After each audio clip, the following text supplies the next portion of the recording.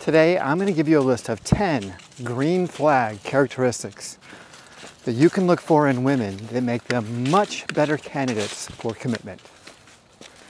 These are women that, if they have these 10 characteristics, will be much less likely to be hypergamous and much more likely to be with you for the long haul, trustworthy, and worthy of some level of commitment. Now, I'm not talking necessarily just about marriage, but really any kind of commitment at all.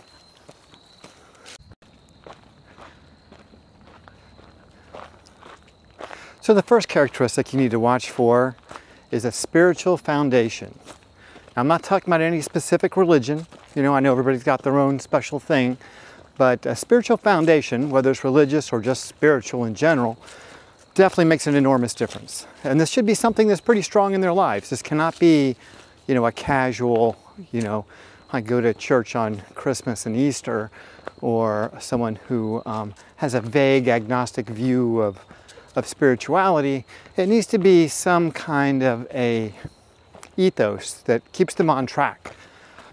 Anyone who believes that they are the most powerful being in the universe as a human being probably is going to be more hypergamous than someone who has a pretty strong spiritual foundation. So that would be a critical element right away.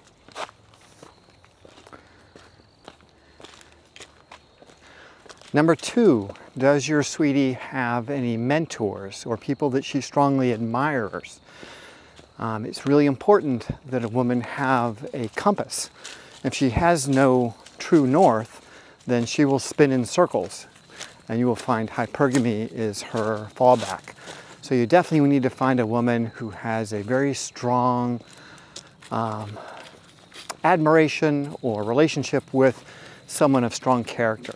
Very important. Number 3, your proposed sweetie should probably have some kind of interests that are not related to status or finance.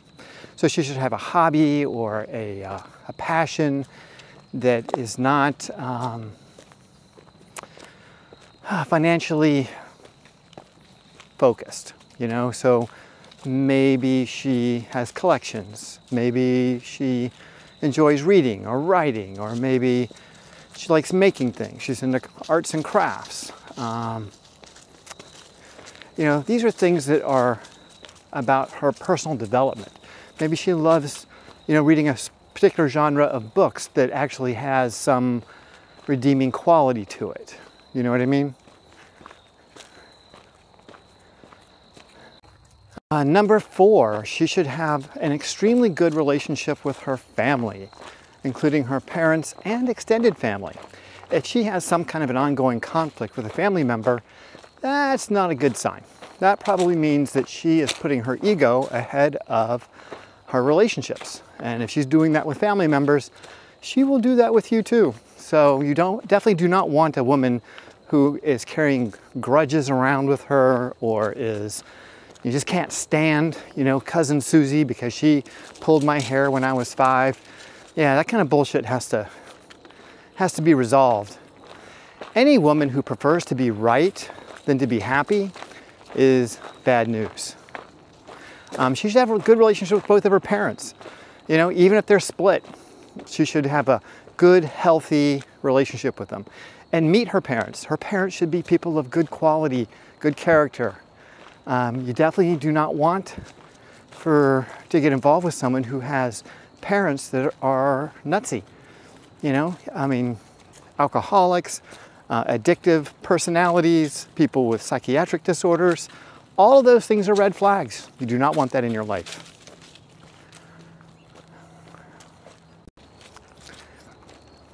If marriage is on the agenda, are her family goals in alignment with yours? Have you given some thought to what your own family goals are? And if you haven't, you should. If the two of you have different views of family, like how many children you're going to have, what that family is going to be like, how you're going to raise them, all of that stuff, then you're probably with the wrong girl. You need to have a single mind when it comes to how you're going to raise your family. And these are questions that are going to come up in a relationship that rarely come up on dates. You don't go on the first date and start asking these questions. You're going to have to do it over time. You're definitely not going to be a hit if you start bringing up kids on date number 1 or 2.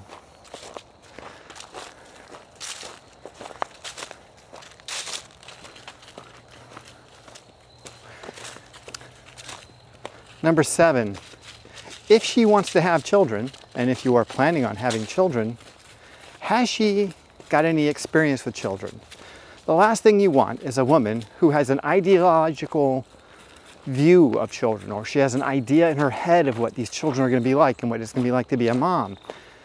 If she wants children, hopefully she has actually spent a lot of time with children, so she knows what she's getting into. A woman who just sees commercials on TV or occasionally goes to a Disney movie and sees children and thinks they're sweet and cute, she's not going to be a good mom. Chances are she's going to be in a state of shock within a few months of that first child being born. And you're going to be stuck with a woman who's extremely unhappy. Because that whole motherly role is loaded with pitfalls, you know? And you need to have a woman who knows what she's getting into. That will limit the likelihood that you're going to have a massive collapse in your relationship. I cannot overemphasize how important that one is. I believe this is number 8, and this is a personal one, but I think it's very insightful. How is she with animals? So, I mean, if she's got an allergy to animals, I think I would give an exception to that. But if she's just not an animal person, that's a red flag as far as I'm concerned. Someone who's really good with animals, really loves animals, much more likely to be a loving, nurturing person. Someone who struggles with nurturing or loving animals is probably going to have some other issues when it comes to nurturing children, and certainly when it comes to nurturing you.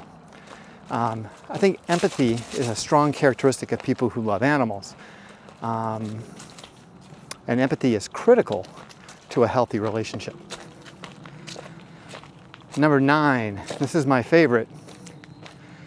She has a healthy internal locus of control. And that means she is very good at accepting responsibility for her own happiness.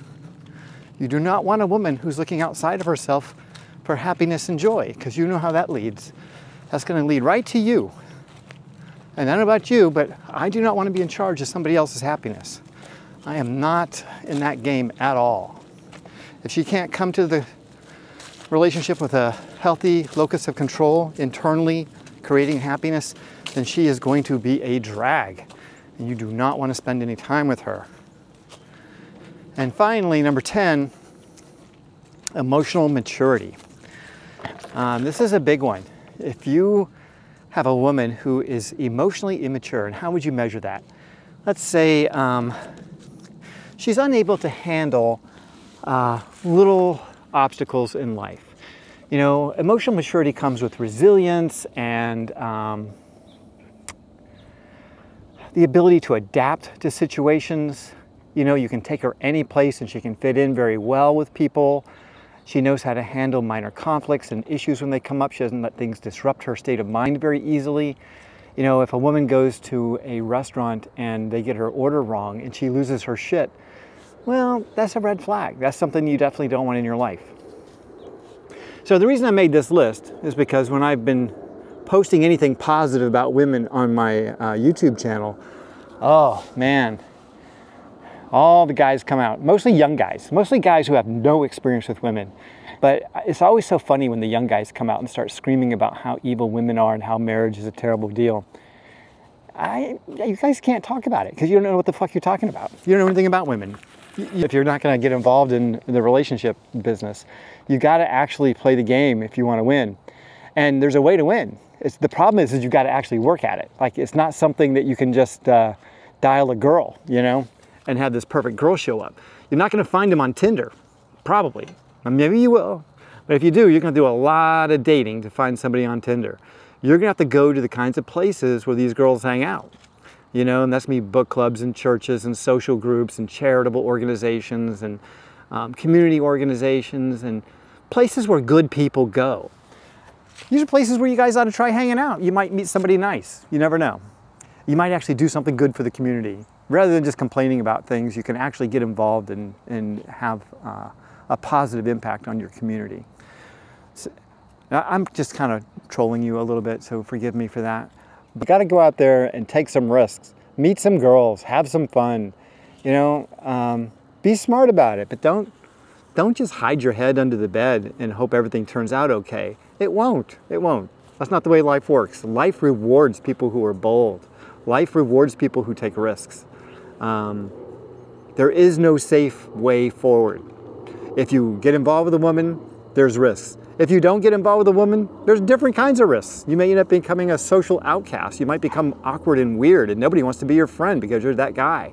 You know what I mean? You don't want to be that guy. Anyway, I'm just giving you a hard time. But anyway, there are at least 10, I think 10 or 11 in there. I thought I had counted 10, but I think I added one in halfway through. So there's at least 10 solid green flag characteristics that you can use if you're looking for a relationship with a woman where you can feel relatively confident that you can take the first stage, the first step in creating a commitment with her. Now, I'm not talking marriage here. I'm talking about just offering her some kind of an exclusive, okay, we're boyfriend and girlfriend, we're exclusive, and then go from there. If you can hit on all 10 of those, you've got a really solid chance that you're going to have a great woman, someone that you can probably build something with. If you've got a couple that are missing, then I would go very, very slow, especially that internal locus of control and that spirituality. Those are the two that probably more important than any of the others. The whole family thing, you know, being good with children, really, really important. And certainly having solid relationships with her family members, extremely important. Those are the ones I would highlight as being like the critical ones. If you see those not in place, then I would probably end that relationship. And I think you can probably get to the core of those 10 issues during conversation over the course of the first 3 or 4 dates, you know? Another thing I would do if you're out there looking for a woman is I would not attempt to seduce her or have sex with her for at least 3 weeks, for at least 3 dates. Do not even make a move on her at all. In fact, if you can go 5 weeks, 5 dates, that's even better because you're gonna make her insecure. You're gonna make her thinking, yeah, maybe he doesn't like me so much. Something that if you are a gentleman and you play the game right, you know, you treat people with respect, you look her in the eye, you're able to hold a decent conversation, a lot of questions, you get to the core of those 10 things. At the very least, you're gonna get lucky. And if it doesn't work out, you just move on to the next one. But there are some good women out there. And there are women who hit all 10 of those criteria. So don't give up just because it takes some work. You know, I think you can do this. All right, you guys, that's all I got for you today. I hope you've enjoyed the video. Please like and subscribe. And if you have any questions or ideas or thoughts, please share them in the comments. I love reading them. And I'll see you in the next video. Stay healthy, and if you can, stay single.